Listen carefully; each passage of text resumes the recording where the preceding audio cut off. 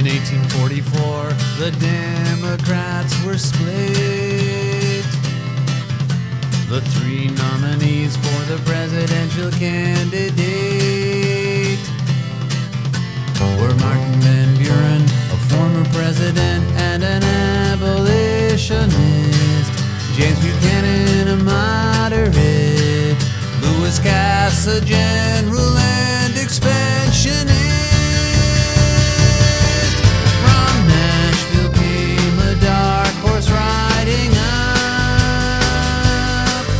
He was James K. Polk, Napoleon of the stump. Austere, severe, he held few people dear. His oratory filled his foes with fear. The faction soon agreed, he's just the man we need to bring about victory, fulfill our manifest destiny, and annex the land the Mexicans command. And when the vote was cast, the winner was Mr. James K. Polk, Napoleon of the stump.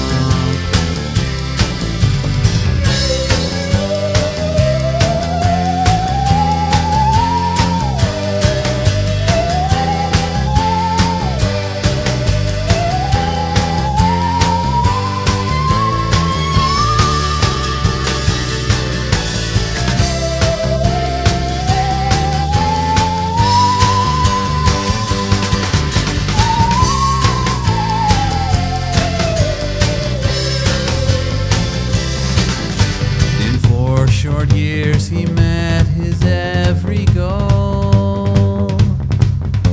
He seized the whole Southwest from Mexico,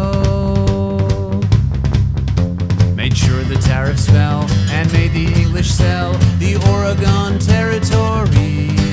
He built an independent treasury, having done